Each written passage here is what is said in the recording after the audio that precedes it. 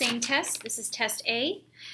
So the first question is, why might the roller coaster be going slower at position 5 than at position 2?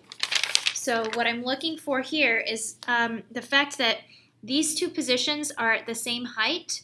So if we're losing potential energy, gaining kinetic, then by the time we get here, we're going to have a lot of kinetic energy. All of our potential will have transformed into kinetic. And then as we go up, it turns back into potential energy and then back into kinetic again. So if there's no friction, these 2 points should have the same amount of kinetic energy. But as the roller coaster goes along, there's going to be friction acting on it, which will slow it down. Another really good response is some of the potential energy was transformed into thermal energy, or some of that kinetic energy is transformed into thermal energy, and so it loses some of that velocity. And then looking at these calculations, what I'm looking for on each of them is the formula, plugging in the numbers, and then our final answer with the units. If you missed units, then you just missed one of those points. If you put down the wrong equation, then you may have missed a couple points, because then you would have done the problem incorrectly, unfortunately.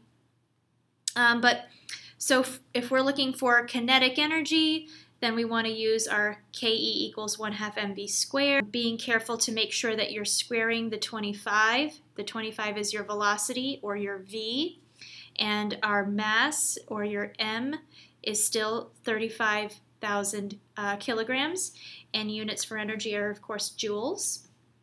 Then we get to, this one is momentum. Momentum is not energy.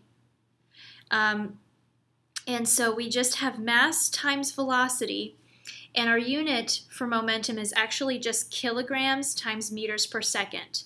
This is 35,000 kilograms times 25 meters per second.